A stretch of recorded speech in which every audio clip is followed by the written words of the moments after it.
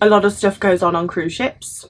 Sex. English isn't my first language. Hey sailors, and welcome back to Cruising as Crew. My name is Lucy, and today I wanted to go through things that are actually terrifying when you are joining a cruise ship to work on it, that I haven't really spoke about before. You know, we've gone through what to expect on your first day, on your first embarkation day, what's going to happen, but actually the anxieties and the worries that you have on your first day, we haven't gone through that. So today in this video I wanted to go through things that us crew members get nervous about before we actually join. So joining a cruise ship is nerve-wracking as hell for obvious reasons. You're going to live on a ship, which you've probably never done before. Most of you will have never even seen a cruise ship in real life before, so it's a lot. But I wanted to go through some specific things that basically everyone is worried about when they first join a cruise ship to work, so that if you are joining a cruise ship in the near future, you will know that the things you are nervous about and the anxieties that you have are completely normal, and there's basically no need to be worried about it, even though you will be, because it's normal. It's all going to be fine. So some of the concerns that I'm going to mention were my own. They were the ones that I had. Some of them are what other people have told me so this is a mixture of probably about 10 crew members' fears and concerns when they first joined a cruise ship. And it was really interesting actually seeing what, you know, maybe I was scared about something that someone else wasn't, and vice versa. So I hope this video is helpful to you and I hope you enjoy it. My first major concern about going to live and work on a cruise ship was not packing the right things. Like, what if I forget my hairbrush or conditioner, or what if I forget a pair of trousers? Like, oh my god, I'm going to be on a boat or a ship, how am I going to survive? But what I failed to remember is that pretty much every day this ship that you are on is going to be docked in a city, a town, where they have shops. So yes, it is obviously inconvenient if you do forget your hairbrush or your shampoo, but it is not the end of the world, because you will be able to buy one from one of the ports you are in, because it's very unlikely that the ship you are on is only going to be going to destinations where there's no shops. Like, even if you do a Caribbean itinerary where most of the ports are just beaches, you're probably going to leave from Miami where there are shops. So don't stress too much about making sure everything is packed. Like, if you forget something, you will be able to buy it. You'll probably be able to buy it on board the ship. So yes, I know packing is stressful, but it becomes so much more stressful when we put a lot of pressure on it, because we think if we forget something, it's going to be the end of the world. So to make that process a whole lot less stressful, if you forget one thing, if you forget 20 things, it doesn't matter. You will be able to repurchase it. The second thing, now this was something that I was really worried about. It's probably going to sound a bit daft when I say it, but it was knowing where to get on the ship. So if you're joining a cruise ship, you're obviously aware that they are huge. Like, even the small cruise ships are huge when you're stood beneath them. So I was like, how am I going to know where to actually get on the ship? Because before you join a cruise ship, if you've never been on a cruise, it's like, am I going to be the only new crew member joining? Am I going to be one of 100 crew members joining? Like, I honestly thought that I would be the only new crew member joining. When I first flew from Steiner to Royal Caribbean in Australia, I was like, oh my god, it's just going to be me. Maybe they're going to confuse me for one of the passengers. What's going to happen? Oh no, no, no. So basically every embarkation day, there's people who finish their contract and people who join their contract. I guarantee that you will not be the only crew member joining that cruise ship on that day. There are going to be people who work in the port. They have nothing to do with the cruise line. They just work in the port. The best thing that you can do is just say to one of them, I'm a crew member, where do I go? And they will have been told by the cruise line, passengers go here, crew members go here. If in doubt, ask someone and they will give you the answer. And if they don't know it, someone will know the answer. And they're most likely going to point you in the direction of the ship or of the area where crew members go, where you will most likely be met by a member of the medical team on board who is going to go through your medical certificates with you and get you to sign a form that basically says you're fit and healthy. But do not worry about where to get on the ship. Like, as soon as you get to the port, it will be made obvious. But that was something that I was like really stressed about. But the next thing that I personally wasn't really bothered about, but one of my colleagues was, he was like handing over all of your documents. So you've been directed where to embark the ship. You're met by a member of the medical team. They go through all your documents with you, but then they're like, okay, so hand over your passport, hand over your medical, hand over your STCW, and they just take it away. And he was like, it just felt so alien, because your instinct is like, don't give a stranger your passport. Like, I mean, you just don't do that. And then of course there are all these like other certificates that you've potentially paid up to £2,000 for. All of this incredibly important paperwork you're just giving to someone you've just met, and you just trust that that's the right person. And he was like, I really had a hard time with that. I was like, no, I don't want to give you my passport. I don't want to give you my medical that I paid £300 for. I don't want to, you know, everyone does it. As a crew member, your passport is stored in the crew office on board that cruise ship. So I currently do not have my passport. It is in crew office.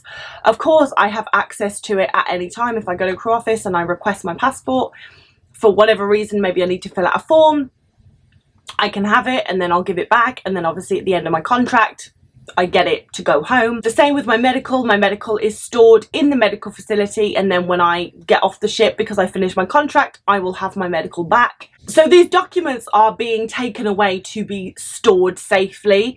However, I do know what he meant, like to hand over all these documents that you've paid so much money for to someone you've just met is very weird. It just doesn't compute. The next thing that is nerve-wracking is meeting your cabin mate. Most likely, if you're starting a position on a cruise ship, you will be sharing a cabin. So it's like, is my cabin mate going to be grumpy? Are they going to be happy? Are they going to be welcoming? Are they going to hate me because I'm moving into their space? It is honestly terrifying meeting your cabin mate, because you are going to meet this person and you are going to be living with them for potentially the next few months.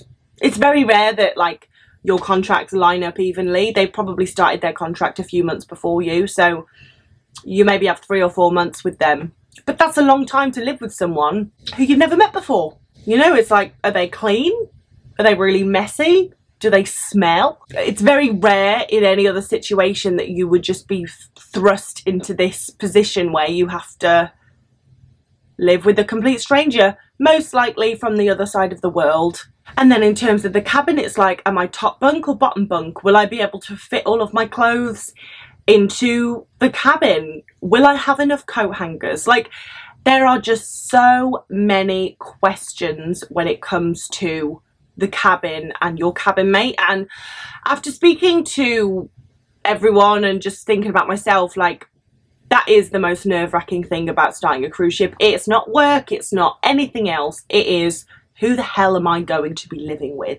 And sometimes it's good, and sometimes it's not so good. If you haven't watched my roommate videos, then I'll link them down below and or up here, and you can have a watch, because I've had some good ones, I've had some bad ones. And honestly, there's nothing I can really say to get rid of this concern, unlike the other ones I've mentioned. Most likely they will be welcoming and they won't be an asshole. You'll deal with it. Like, if they're messy, if they're smelly, if they annoy you, if you can't understand each other, like, you will cross that bridge when you come to it. So there's really no point, even though you will, but there's no point worrying about it, because whatever trials and tribulations come, you will deal with it and you will be fine. And then work. You have to start your job. So obviously for the last year, the case has been that you join a cruise ship and you immediately go into quarantine for like 5 to 10 days, depending on the cruise line.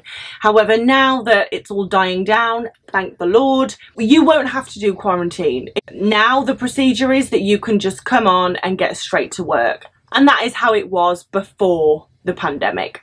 You would get on, move into your cabin, and at lunchtime that same day, you would start your first shift. That's nerve-wracking. Like, you've got to meet a whole team of people that you're going to be working with. You've got to meet your manager. Like, is your manager going to be nice? Of course you're going to make mistakes. You're new. Everyone makes mistakes. But how is your team going to react to you making mistakes? It's really hard because if you are on land and you start a new job, you still have the comfort of having your friendship group, your parents, like everything else stays the same. The only thing that changes is your job.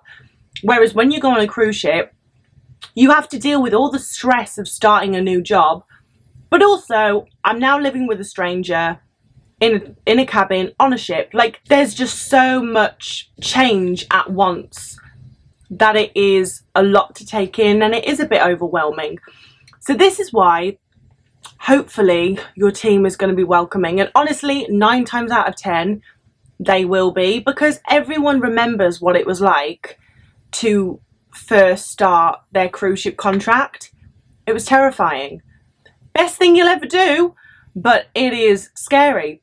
But the team of people you work with are usually very welcoming, and you know, you become fast friends. Of course, there are going to be people that you don't like that don't like you. You're not going to get on with everybody. I've tried, it doesn't work. You've just got to be yourself and accept that you're going to win some and you're going to lose some. The next concern, again, this wasn't really one of mine, but a friend of mine, and she was like, getting lost.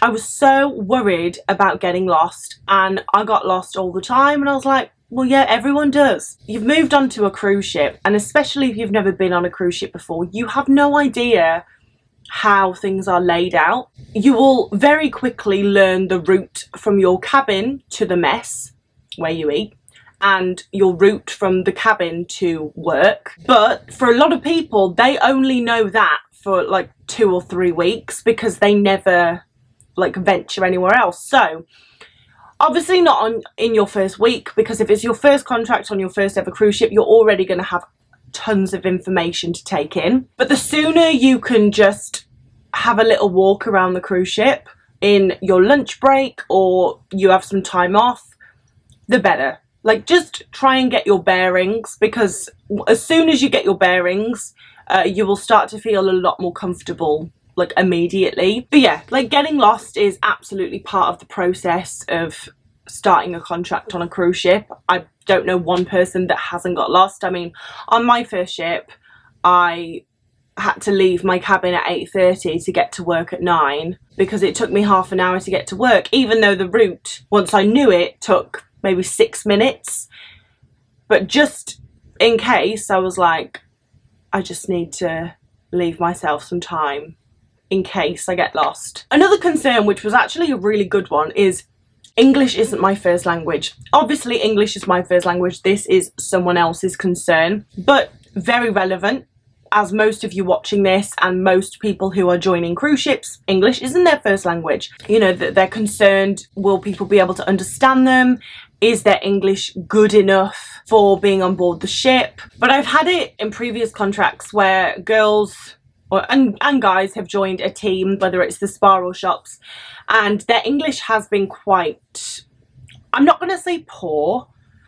I really don't feel like I can say that, because I don't speak a second language, and I really do, if you know, people who can speak a second language or a third or a fourth, I just think it's incredible. So I'm never going to sit here and say their second language was poor, but it wasn't strong. I don't know. So they would be really, really quiet at the start of their contract, but you could see as their English developed, they came more and more out of their shell, and by like a few months into their contract, they were sprightly and talking to everyone, and that was really, really beautiful to see, like to see them develop. But I mean, the only thing I would say is, firstly, if anyone says anything to you about like your English not being strong enough, firstly, does that person speak a second language? Because if they don't, you can tell them to go and themselves. If it's like from a manager and they're genuinely like, this is constructive criticism, like, for your job, your English needs to improve, your English will improve on a cruise ship. Like they always say, to learn a language, the best way is to submerge yourself in that. If you want to learn Spanish, go to Spain. If you want to learn English, go on a cruise ship. You will have to speak English all the time. So your English will improve at a dramatic rate. So don't worry if you're going on a cruise ship and you're like, oh my god, I don't know if my English is that good. After a few months of being on board, it'll be amazing. Because you have no choice other than to pick it up. And if you already know the basics, which I'm sure you will because you wouldn't be able to get a job on a cruise ship if you don't, you'll be fine. And also there's people from all over the world on cruise ships.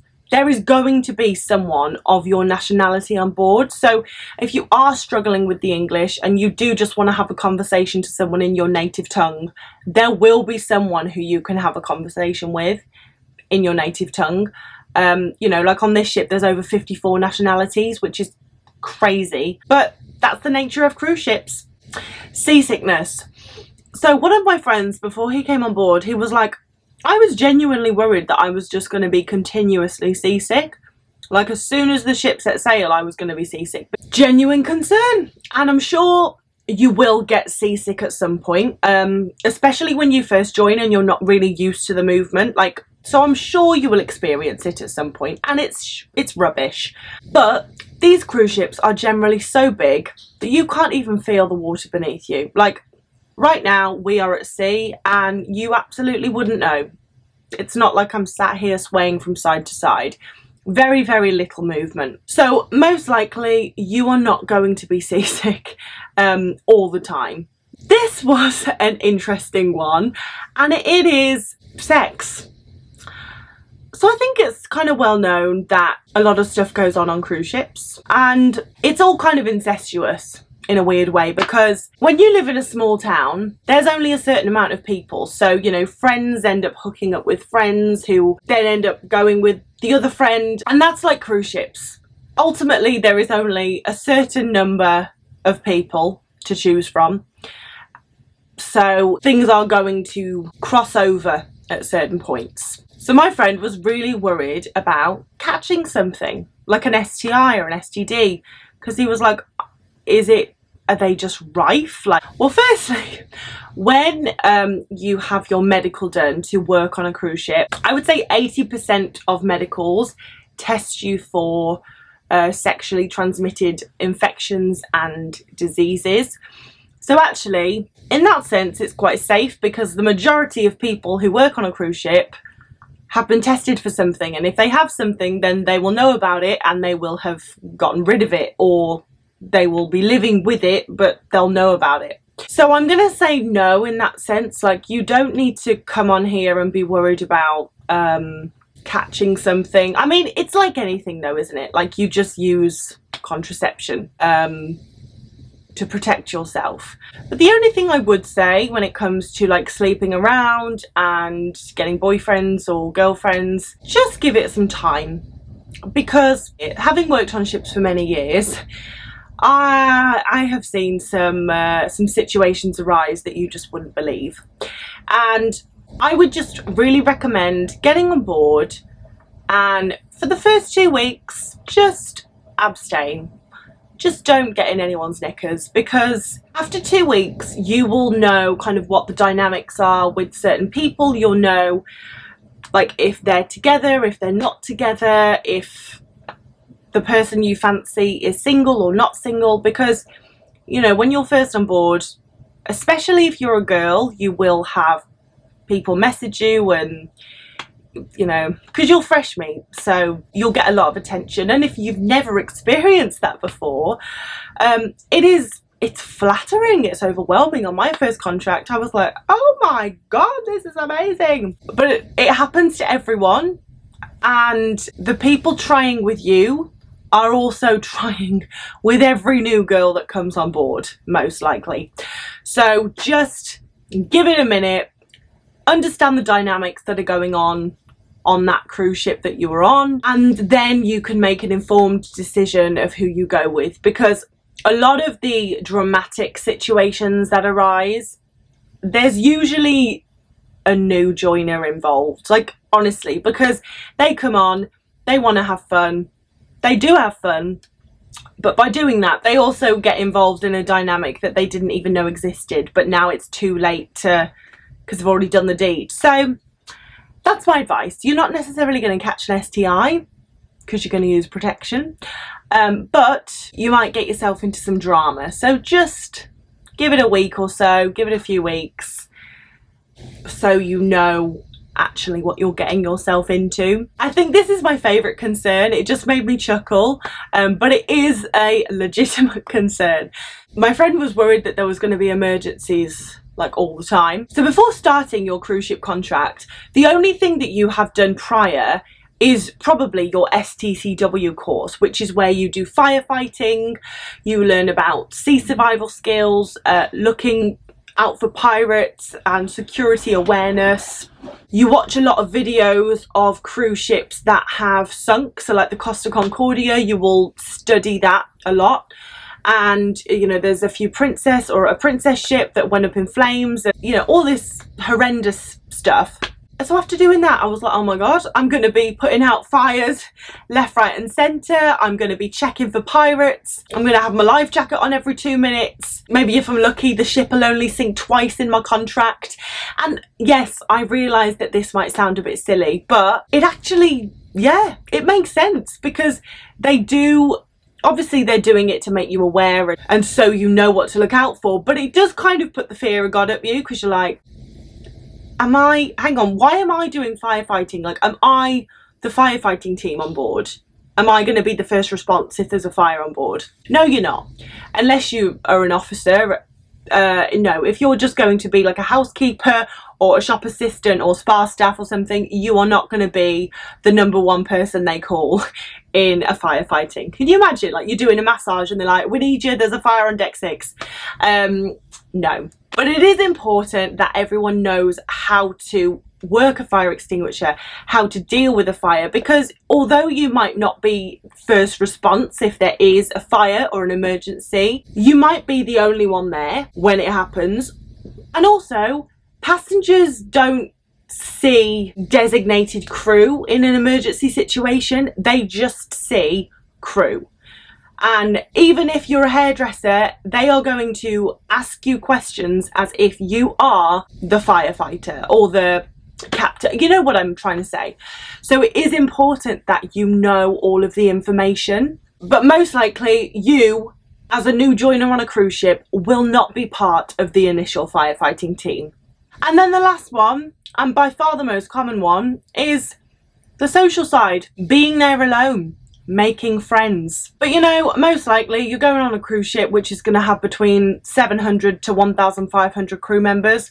There is going to be someone that you like and someone that likes you, and all you need is just one person that you get on with. If you don't get on with anyone that you work with, if you don't like your manager, but you have one person who works in a different department to you that you get on great with, that's all you need. And try not to look at it as scary, try to look at it as exciting. Like, you're going to meet all of these new people, you're going to learn so much, you're going to develop as a person because they're going to teach you so much. And yes, it is scary, but like, you're going to make friends. Unless you are an absolute dick, you'll be fine and you will make a friend, if not 7. You know, and I always come back to, like, everyone goes on board a cruise ship on their own.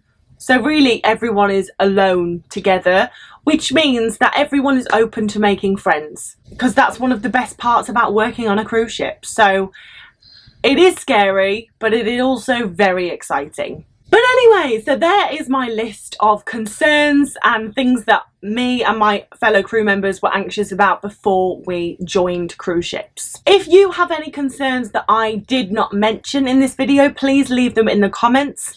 And I mean, to be honest, I'd just be interested to see them, but also I will try and calm you down if I can. But the only advice I can give you is, like, just take it step by step. Like, if you're thinking of all these things together, going to work on a cruise ship is just going to seem so incredibly overwhelming.